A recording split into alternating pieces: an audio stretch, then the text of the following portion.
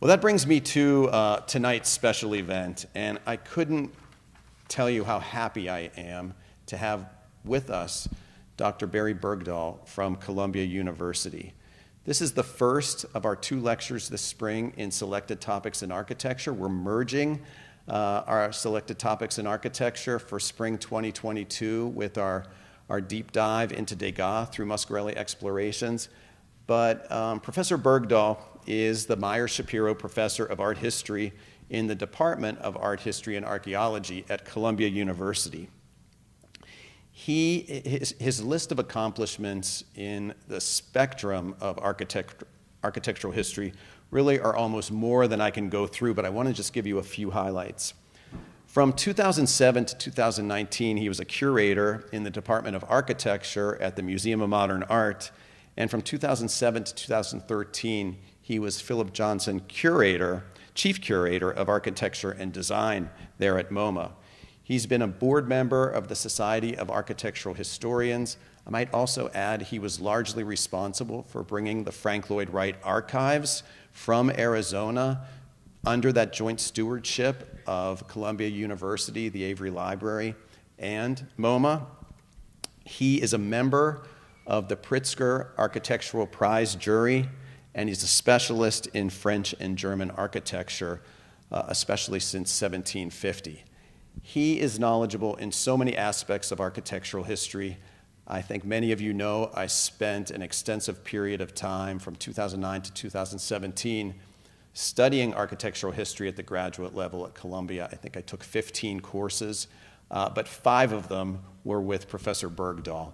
He is an excellent instructor, and I hope you'll all join me in welcoming Dr. Barry Bergdoll to the Muscarelle.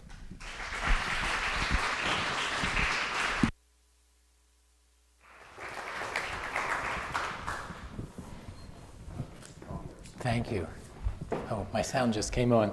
Thank you, David, for the nice introduction, but especially for the invitation to come back to Williamsburg and to be able to see this fantastic exhibition upstairs, which I imagine if you're here tonight you've already seen, but the works are, I think, repay a second visit. I am going to spin off it, and I hope there'll be time at the end to see if you think that this little experiment is successful. We don't usually think about architecture in relationship to the Impressionists, but I want to, of course, I've bathed you in color here. There's not so much color upstairs. We'll come back to this interior. You probably recognize the Sainte Chapelle. You recognize something that's finally happening again in Paris, which is tourists. I do want to talk about vision and the city and color. Now, although perhaps Degas was the least attentive of all of those who exhibited with the Impressionists to depict the massive transformation of the urban scene of Paris as the setting for the history of life, he did frequent, almost obsessively, the building which stood at the heart of the argument I want to talk to you about tonight, the argument in the last third of the 19th century over whether or not architecture might, like painting, explore the effects of flickering color to capture the very nature of modern experience in a city of ever-increasing rapid movement. This was an argument that reached its first crescendo, if you'll excuse the pun, in the lush, polychromatic, multicolored architecture of Charles Garnier's Opera House. We're inside it here, looking out the window, which became the very high point of the transformation of central Paris in Napoleon III's Second Empire, although it was only inaugurated after the empire fell in 1875, when the nature of the Haussmannian city that we associate with that astounding rebuilding of the center of Paris became the subject of vigorous critiques by architects that we're going to speak about tonight. Now, while Impressionists such as, so here's the outside of the opera and the avenue, and I want to talk about the relationship of avenue to monument, of monochrome background or single or dual color background to explosion of color in a monument in a moment. So while Impressionists such as Pissarro here on the screen or Monet, here juxtaposing Pissarro and Monet, both near the opera, but there we'll stick with the opera for the moment. Well, both of them found that the uniform grayish white of the limestone typical of Second Empire apartment buildings, such as those that lined the Avenue L'Opéra, captured here by Camillo Pissarro, and the interesting boulevards captured by Claude Monet were perfect neutral canvases for capturing the changing colors brought by the play of light as it changed over the course of the day and through the seasons. Architects became interested in introducing color in the cityscape also in ways that brought architecture more into an active counterpoint with the accelerated movements of life in the city, with the city as a stage for public life. Now, Degas, of course, preferred, let's see where we have to go, the interior of Garnier's opera, the life of the stage once the curtain was drawn, and of course the movements of the young dancers captured in the rehearsal spaces that Garnier had included behind the stage. So we're in the rehearsal spaces at the back of the opera, but you can just see out the window, this is a daytime rehearsal, the types of apartment houses that I'm talking about. And we'll come back to that relationship between monument and kind of uniform background. But it is striking how, in this 1875 canvas that you see on the left, he leaves a view to the city open, a contrast between the preparations for choreography on stage and a glimpse of the monochromatic background of buildings in which the mortar was drying, even as Degas was capturing them in oil in 1874, 1873, 74, 75. So I'm going to take you back a little bit into a bit of a classroom lecture on the problem of color in architecture and bring us back up to the opera and then way beyond. So let's leave the world of painting, but here we're in the world of Baroque architecture, where in a certain sense we might say this chapel, which I stumbled upon on a trip to Bergamo in the north of Italy some years ago, from the middle of the 18th century, is an explosion of color.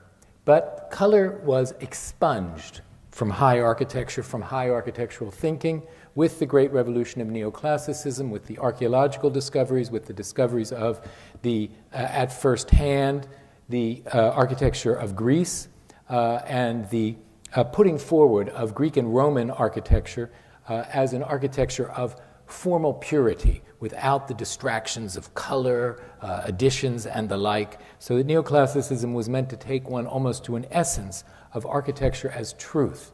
And this was especially put forth by these vast publications of architectural monuments, once it became possible for adventuresome people to venture into Ottoman-occupied Greece. Here we have two Englishmen. You see this painting, ironically enough, of a painter. Here it is actually James Stewart, recording. He's gotten himself up in Turkish dress that he might pass, as it were, on the Acropolis, recording the Erechtheum and the famous caryatid porch. All of the color is worn by people in the city, but for him, of course, the buildings of classical Greece were pure white marble, expressed for its material beauty, but also the beauty of the form and of the proportions. And of course, this lent itself to print. This connects to the print techniques that are upstairs, to print techniques, because of course, engraving did not have the capacity to work in anything but monochromatic black ink and shades of gray. We find the same in French publications of the period. And then we begin to find this influencing the most outstanding, most monumental buildings of late 18th century Paris.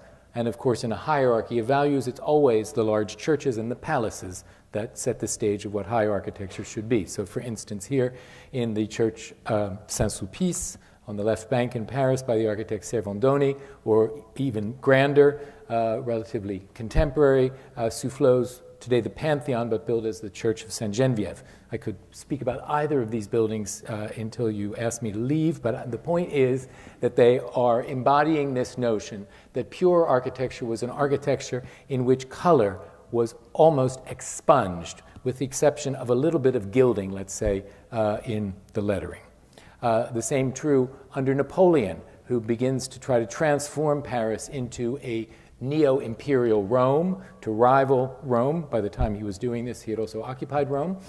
For the, let's say here, for the lower legislature, this is the House of Burgess of France, if you will, the Assemblée Nationale, or a building that was started as a monument to his army's glories, but was finally finished in the 1840s, so getting into a period where I'm going to begin to show you this white palette of architecture is going to slowly begin to be critiqued. And it's going to be critiqued actually by first returning to the source, by returning back to look at Greek monuments. Oh, it's not only a Parisian phenomenon. Here's the Palace of Justice in Lyon, the second largest city in Paris. We begin to see something happening in the 1820s. Now, this is, of course, fits into the group I've just shown you. This is part of the enormous building of churches in Paris after the restoration of the monarchy, with its assertion again of an allegiance with Catholicism under the restored Bourbons, Louis XVIII and Charles X, between 1815 and 1830. This is the Church of Notre Dame de Lorette. But beginning to with the notion that this great program of churches should also give employment and expression to the wonders of French painting and sculpture. So when we go inside, we begin to get an appearance or a role for color in the form of painting, but also this extraordinary soffit ceiling inside the church of Notre Dame de Lorette, a sort of art gallery of the period. But what's really is going to change is, as I already hinted, a complete reevaluation of everything that now 3 generations have taken to be the absolute truth about architecture, that the Greeks and the Romans produced the finest architecture. It was made without color.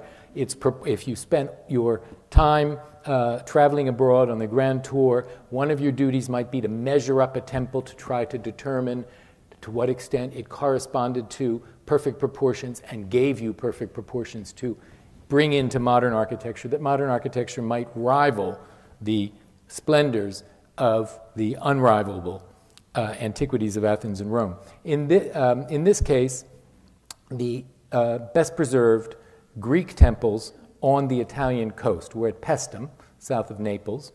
And in 1827-28, a young French architect who was trained in the system, in fact, he had worked on this building as an assistant, named Henri Labrouste, decided that for his 4th-year required assignment during his 5-year period of study in Rome as the winner of the Grand Prix, he would study these buildings. And he sent back an unbelievably inflammatory archaeological restoration of these buildings.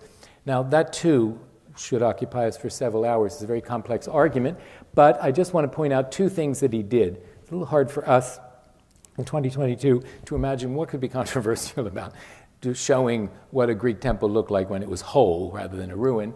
But there are a number of features of this argument that Labrouste made that really shook up those who thought these buildings should serve as a standard point of departure for the future. One was that there are 3 temples at Paestum, and they get progressively more refined in their proportions. And it had always been said that the most refined one was the latest, because these were colonists. They'd come from Greece. It took them a while to get their act together. You know, first they were doing something like the buildings of Williamsburg, but soon they were building Hampton Court kind of thing. But no, he said, it's the other way around. He said the one that has the most robust is when these people discovered they weren't colonists, they were from Paestum, and they made their own architecture. So first of all, he says, I don't accept the fact that all architecture has eternal truths for all time, but more radically, he suggested that there were traces of color to be found here, and he also liked the way that the societies might decorate the buildings. Here you see, after a wartime victory, the temple having been decorated. And at exactly the same time is the great moment of the discovery of Etruscan tombs. And the young French architects, in fact, all European architects from the north, are ravishly excited by these incredible discoveries of a kind of lost world of polychromy, as they'll say, multicolored Etruscan architecture, multicolored antique architecture in general.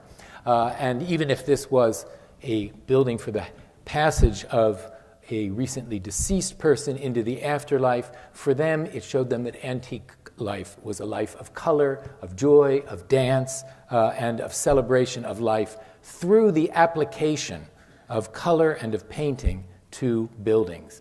And here is Labrouste shortly before he comes back to France, where he's going to get a government job and build important buildings, imagining what the ancient city of Agrigento looked like. This is complete fabrication, but you'll notice that he imagines that the temples, the public buildings, even the little gateway into the upper town of Agrigento had been brightly painted in color. This was something that the academicians back in Paris couldn't accept. It meant, for one thing, since this was adding about I don't know, little centimeter or so of stucco and paint, that all of the proportions that everybody had spent the last 200 years studying and arguing about were wrong. So this is not only the fact that architecture should be white and pure, but all the proportional systems were wrong. His brother got in on this. This is Théodore Labrouste, imagining the temple. This is the Etruscan temple at Cori, which is still very well preserved if you travel south of Rome, but imagining that the temple was almost a stage set for public rituals, painted in bright colors, but decorated with garlands, with shields. In other words, it was a place of exuberance rather than somberness. The key protagonist in all of this was the German-born but naturalized French citizen, Hittorf. You see him here in a beautiful drawing by Ingres, and although Ingres here depicts him only in line, this is a man who made color the subject of his life in architecture. A whole series of expeditions, particularly to Sicily, where he studied both modern and classical architecture, and he began to take advantage of a new printing technology, color lithography. And color lithography not only allowed him to make beautifully colored books on architecture. This is a book that's about this big, like all the books that I'm showing you, not quite as big as on the screen, but bigger than on my screen. And so this really spreads this out as models that could be used. It upsets the archaeological truths of several generations. And he's going to quickly make this argument, not only we need to rethink the historic sources, but we also need to think about our cities that are changing, that are being built increasingly in post-Napoleonic times in greater speed and with greater density. Among the ruins of the buildings I visited, he writes, he's talking about Selinunte in Sicily, as in all of those of the city, there are numerous fragments of sculpture and architecture with colored stucco, the traces of this system. So he doesn't think this is just arbitrary. He thinks there's a system of color that's every bit as important as a system of proportion or a system of construction. The traces of this system leave no doubt as to the practices adopted by the ancients of coloring their sculpture and architecture, enlivening with color and painted ornament not only the insides of their temple, but also the external walls of the cella, the columns, the architraves, the metopes, the cornices, the pediments, and even the tiles. He went on then later to explain some more of his colored lithographs. My main aim has been, by bringing together the facts and supporting evidence, to show that architectural polychromy was invariably used by the Greeks and that it was accepted in all their buildings as the most appropriate means of adding charm and elegance to the majesty of their temples. Qualities of poetry, this he thought was missing from Napoleon's buildings, qualities of poetry that are always associated with the people and their gods. So for him, color brought back life, it brought back society, it brought back the reflection really of an entire culture and a population into the buildings. The Greek white temples, he said, were a dead imagination of the neoclassical misunderstanding. And he soon, here's his reconstruction of temple at Selinunte as an absolute explosion of color. He believed that bright colors, red and blue, you see here, a little bit of green, were to pick out the architectural details, but that for instance, the shafts of the column, the background color was a kind of light yellow stucco that unified this all into a system. Other architects, I'm showing you here, the Germans, they got excited by his discoveries, but they said the base color wasn't yellow, it was red in the case of Zemper and others. So this is a period when people get really excited over what was the system of color in ancient architecture. But Hittorf wasn't going to leave it at that. He became one of the great builders in this transformation of Paris that I keep hinting at, what's going to lead up to the culminating monument of the Opera, where Garnier and Degas will meet in a kind of coloristic explosion of materials and light.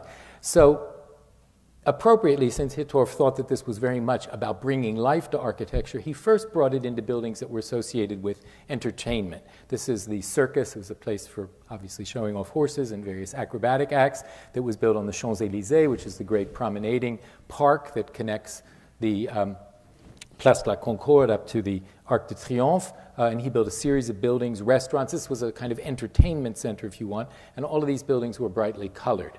That one no longer exists, but this one, which is in the east of Paris, the Winter Circus, where the circus performed in the winter, you can see immediately taking over this notion of bringing color to neoclassical buildings, even if we don't have any building in ancient Athens that looks like this round circus. Now, what is also becomes incredibly important is, of course, my slides a little bit lie on this fact. If you're planning a trip to Paris, don't count on that weather.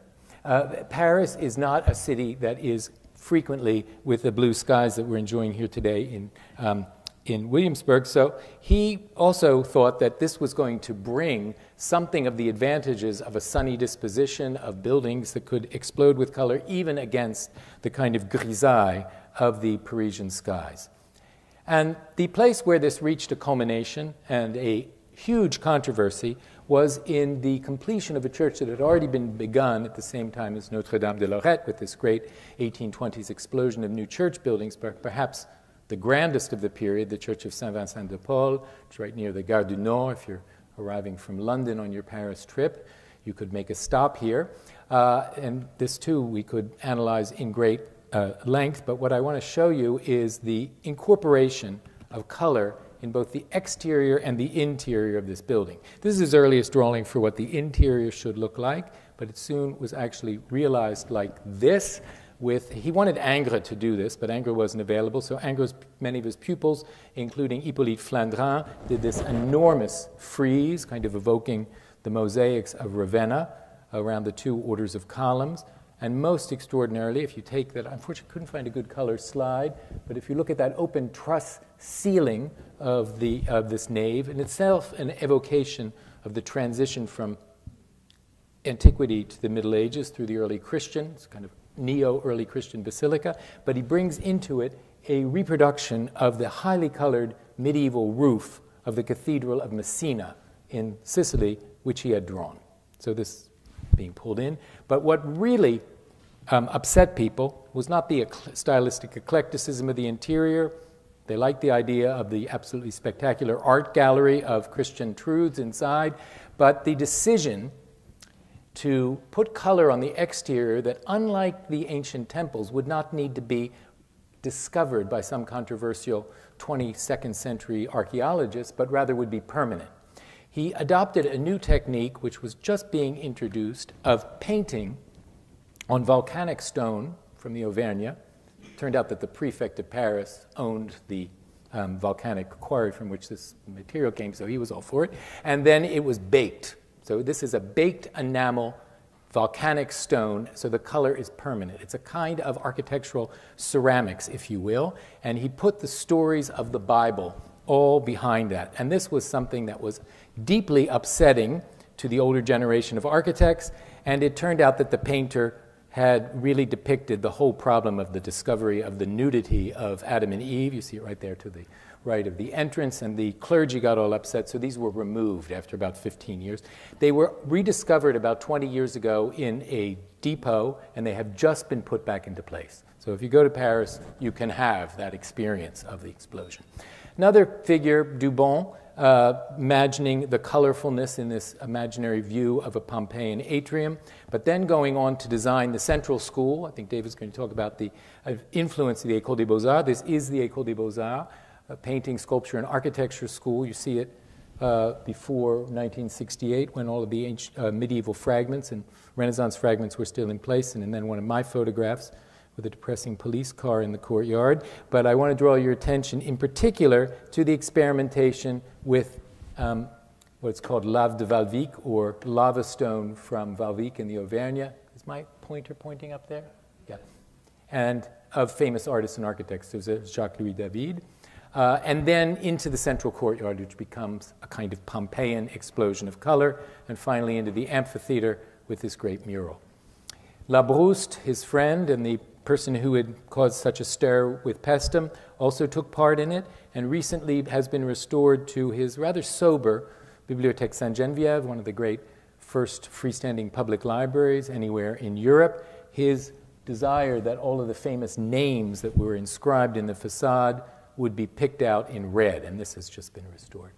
This was not confined to those who were partisans that Greece and Rome could continue even with this recalibration, or this recolorification, if you will, to the classicists. The Gothic Revival architects, led by Viollet-le-Duc, Lassus, and others, insisted that that Gothic architecture, too, had been an explosion of color. It was the creation of an incredible phantasmagoria of the mixture of light and color, particularly in this incredible cage of stained glass that allows light to pour into the Sainte Chapelle, which had lost all of its medieval, except for some traces, its color. And in a series of about 12 years of work, the Sainte Chapelle, as you see the lower chapel down on the lower right, and then the upper chapel. The next time you go there, you have to realize that the color that you're looking at is an attempt in the 1840s to get Gothic architecture into this conjunction, and here for religious purposes, a kind of ecstasy of color towards Christian faith. And Viollet-le-Duc, again, taking advantage of the continued advances in chromolithography, creates records of this so that it become a kind of inspiration for others. So this enormous restoration of medieval buildings, secular and sacred. On the right is the 12th century assembly hall in the Chateau at Blois in the Loire Valley, restored by Dubon, who recreates all this color. And even in new buildings. So this is a cast iron church, entirely a cast iron interior, in the 10th arrondissement of Paris by the architect Boileau, all painted up, the metal itself now. He's gone to the modernity of using entirely an iron interior, but it's all colored up. So let's get to our theme of the issue of color in the city as it's beginning to move outdoors, as we've seen in some of those. This is, of course, the famous moment, usually when you're hired for a job, especially if you're hired for a job by the Emperor of France, that's Napoleon III on the left, handing not a contract to Haussmann, but a map of all of the new streets he would like to have cut to create a Paris of modern transportation efficiency, both for commerce and for vehicles, for pleasure, of course, but also for sanitation, for security, and many other reasons. There's Haussmann, who is out about to start his work with his shovel there, but the transformation, 1/5 of the streets of Paris had been built between 1853 and 1870 following this map. I'm going to show you only 2 streets to show you the principle and the change. Probably most of the very big lines, this is like palm reading as urbanism, the big lines that you can read in this relatively recent aerial view, because you see the explosion of color, the Centre Pompidou. Don't worry, we're not going to bring this lecture right up into the 1970s. But these big long lines, like this one, this avenue, which I want to show you in a minute, which is one of the longest in Paris, or others we'll be picking up again over here, just off the map. This is the Boulevard de Sébastopol, which links the Gare de l'Est, the eastern train station, all the way to the Ile de la Cité, across, and then continues to the southern, to the Luxembourg Gardens. So that was the first dot. So this maps like this, you still get a map like this from Galerie Lafayette when you land at Charles de Gaulle Airport, beginning of the idea that the streets fall into the background and the monuments stand up. They organize the vistas, they're more important, they're of a richer architecture.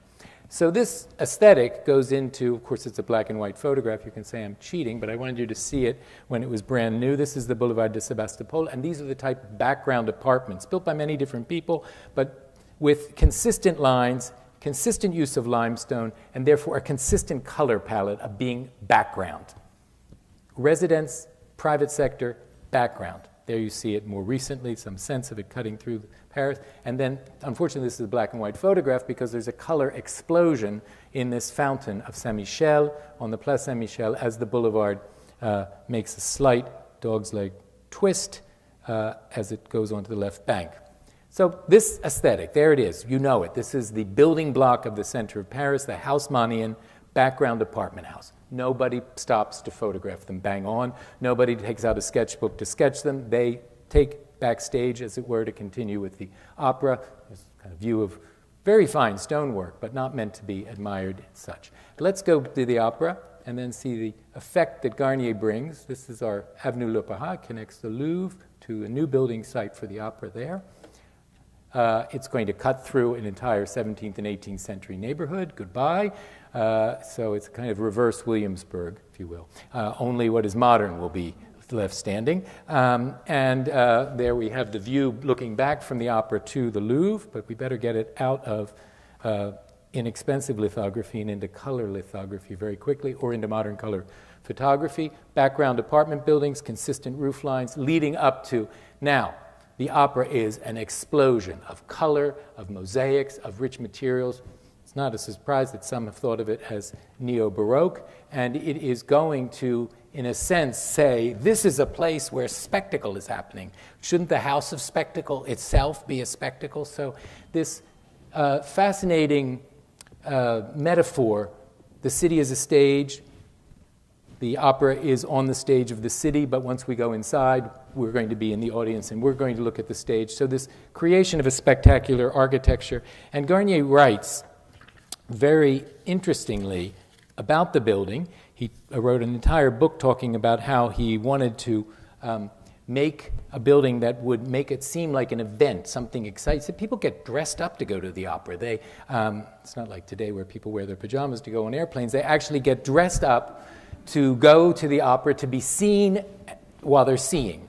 Terrible 1960s photograph, but as we go in, from the outside to the inside, this incredible lavishing of mosaics, new mosaic companies that had been set up in Paris, painters who worked to design mosaics, then painters painting the opera. So this is opening night at the opera by two different artists. Chromolithography again to record all of the details. And then this almost symphonic use of color that goes incredibly more gilt and red and richer tones as you moved into the destination promenading spaces like this, the place where you go during the intermissions. And so this is happening at the same time as the Impressionists are painting the building, coming up with a new theory of color, and painting the opera. This has hardly been ever written about, and I think the fact already Hittorf used the same color books as the artists of his time. But Garnier, in a very little read essay today, in 1869, this building is already under construction, he says, "I can imagine the day when the wild tones of gold will dot the monuments and buildings of our Paris. I imagine the warm tones and harmonies which will shimmer before our charmed gaze. We will have given up our habit of great straight avenues, beautiful no doubt, but cold and stiff, like the etiquette of an aristocratic dowager. Our inflexible street network will have its moment of reaction, and without letting being a nuisance to anyone, the neighbor can build his house without aligning it to the one next door. The backgrounds of the cornices will gleam with eternal colors.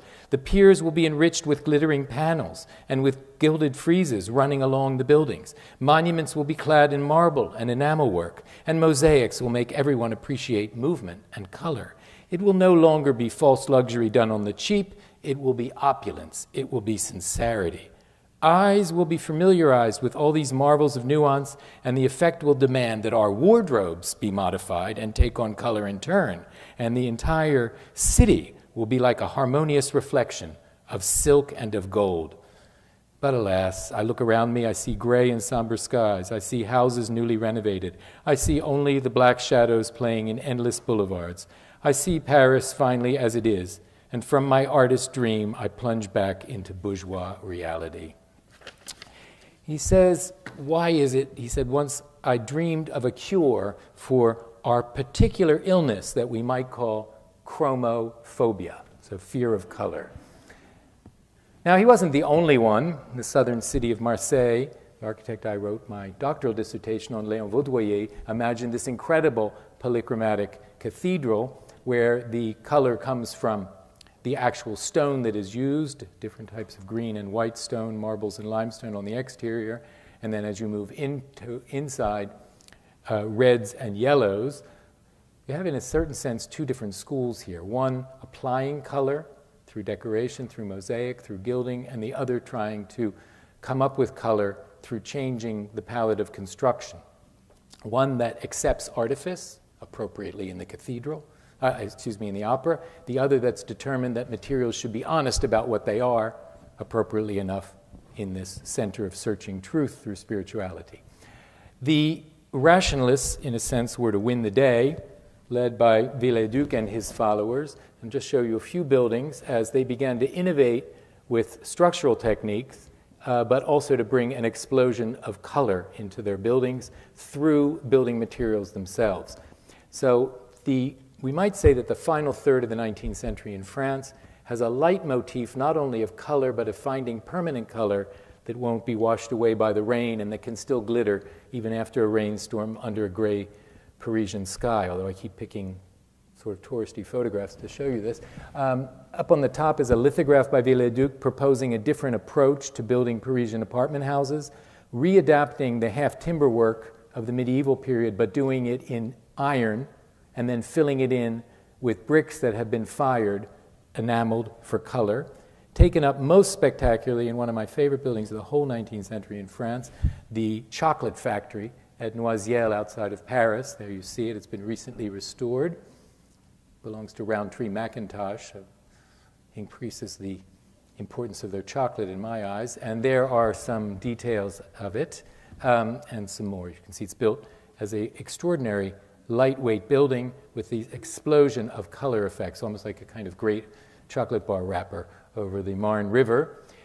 It also became, in a very interesting way, the architecture of the Republican governments, the Republican here in the sense of democratic, left-leaning, of the city of Paris. It tended to be the case after the fall of the Second Empire, that the government was sometimes quite conservative in its politics, and cities were very often much more left-leaning. And this vocabulary of using inexpensive brick but achieving great effects became often associated with municipal pride. So if you walk around Paris and you see buildings like this with exposed brick, diapering, ceramics in various places to bring out highlight of color, probably if it's of this date, it will be either a high school or some service building of the city of Paris. This is perhaps the earliest and the most lavish of them, the Collège Chapelle in the 9th arrondissement. You can see some of the effects of color that are being achieved there as the building becomes a polychromatic actor, but not because it's the opera or the Justice Palace. It's in fact the neighborhood high school. And we get the same. I could show you, there are literally hundreds of these. This one is by the architect de Bordeaux. And this one is in fact by the architect Guimard, but before he becomes the Guimard of Art Nouveau, while he's the Guimard of the Rationalist school, here building a school building for Catholic school in the south of the 16th arrondissement, in which you can not only read the adventures in structure, the building is held aloft on these cast iron columns set in a triangular form, but you can read all of the different materials, and they are providing the color. Books come out to make this actually almost into a kind of lingua franca, if you will, of the polychromatic city. The great explosion of it and the greatest promotion, and the sense that France wanted to make this kind of almost its national mark, came with the Universal Exhibition, the World's Fair of 1878. This was an absolute explosion of color and a great promotion of all of the new industries in France that provided enameled bricks, fired ceramics, architectural ceramics, a kind of almost a material catalog of new ways to make buildings simultaneously modern, polychromatic, and joyful, but also ways in which you might buy your building products in France when you went home. Here is the panorama, led by a building that has today been wrapped in a monochromatic housing of the 1930s. At the far right, does my pointer show you? Yeah, over here. The Trocadero, which was an astounding eclectic exercise, mixing Romanesque, Byzantine, and even Arab elements in these kind of twin minarets. It was one of the most acoustically perfect concert halls ever built in France. The central part is demolished. The wings are now the wrapped Trocadero, if you go to that part of Paris in the 16th. But an explosion of color, and again painted. So we've gone from actually painting influencing architecture to this colorful architecture becoming a subject for modern painting. Of course, postcards, hand-colored or printed through new forms of cheap lithography. All of these buildings developing an incredible polychromatic explosion, which took on an even higher tonality in the 1889, the next World's Fair, the one that brought us the Eiffel Tower, but also this incredibly colorful palace of the fine arts on the right. Many of these buildings were built of demountable metal frames And so we can find elements of these fairs all over the place. So if your travels, for instance, take you on the right to Martinique, you can see this pavilion from 1889, which is now the Schlocker Library in Fort-de-France in Martinique. Or if your travels take you to Santiago in Chile and you go to the Natural History Museum, it too is a redispatched polychromatic explosion from the 1889 World's Fair. So we might also just, and then in conclusion, ask what is happening as color invades more and more of the city? Partly it's becoming an incredible commercial venue. So moving from the opera, which is the National Academy of Music and the Dance, to just behind it, one of the first large-scale department stores to realize that color is going to make shopping a fantastic experience, and that you could be of one or two schools. You could say the building should be neutral so that the goods look good, but this one goes on the proposal that these big plate glass windows filled with things that you can buy inside will be even more fetching if the building itself is an extraordinary explosion of color. And so here we get to, interestingly, the work of the architect Paul Sédy, the undersung kind of great prophet of color at the end of the 19th century. He's the architect of the Printemps department store, which still exists. He had first given a lecture, fascinatingly enough, on use of color in architecture in this room to an enormous audience at the occasion of the 1889 World's Fair, and then he took it into all of his architecture. Printemps still survives with its gilding and some of its mosaics and its explosion of color, even as some more recent architecture has tried to take it into the pixelated of the digital in the extension. Here's just a panorama of some of Sédy's work. He says in his thing, where I have it, architecture acts following the great laws, the great aspects of nature of which it is a direct product. And isn't, he asks, color equally a product of nature? Everything that we see, isn't it colored? Can we imagine an object without the coloring that belongs to it? White and black are nothing but intensities of light, so that a monochrome shadow can be considered unnatural and has thus been the exception since the most distant origins of mankind. If I read that to you in an art history class and said, guess the author, you would say Georges Seurat, Paul Signac, but it's Paul Sédy, the architect of this building. Polychromy, he says, as it has now been revived, will no longer be reduced only, as in certain past areas, to the superficial coloration which heightens some passages of monumental forms. The new coloration derived from fired and enameled tiles, from mosaics, from marbles, and from stones of various colors, from lava enamel, and from wooden members left visible, will from now on be part of the composition of a building and will endure or perish with it. Our modern polychromy will be the radiance, Sédy announced in that great lecture, of truth. So we just might culminate in noticing that there's a long history then that takes us to one of the most beloved early works by Guimard, sometimes seen as a kind of act of the birth certificate of Art Nouveau in Paris. This is the Castel Béranger in the north of the 16th arrondissement, apartment building. As you can see, it deliberately shows off the different types of spaces that are inside by different types of windows. It wants to show you what's going on, but it also is an explosion of color through building materials, from the cast iron and the copper, which has become green, to the brick, to the finely laid ashlar, to types of rustic stone down here, of course taken up again in the prints that Guimard gives out, and Guimard here in these hand-colored postcards which you could buy to understand his genius of creating le style Guimard, the Guimard style. There he is drawing at his desk. Here he is signing in ceramic, in stone, later on in brick. But this is the most fascinating. This is from the building I'm showing you. Apartment building given a prize in the first competition of facades of the city of Paris. So this won a competition that lasted for about 15 years on what would be the most beautiful apartment house facade. This is absolute heresy. You're not supposed to notice apartment buildings. They're supposed to slip into the background. They're supposed to be the monochromatic kind of, not even the chorus, just forgotten, the kind of stage help, if you will. But there it is, right over the door, this fantastic doorway, as we go into a world of color, of ceramics, a kind of almost a secret grotto of greenish ceramics that we move through, parts of it gilt into the staircase, and taken up by a whole series of architects in that explosion of ceramic Art Nouveau in Paris from about 1898 to the First World War. Here's La Virotte, and he really takes it to the extreme. You can stay here. This is the Ceramic Hotel. And you'll continue within the Avenue Rapp. Calmed down by Perret, sometimes seen as the father of modern rationalism, the one-time employer of Le Corbusier, in this apartment building, which is entirely clad in panels of ceramic over a reinforced concrete frame that make the entire building look as though it has collected the autumn leaves of Paris and brought color into the life of these apartment dwellers. And finally, just to end, the institution where I used to work, the Museum of Modern Art.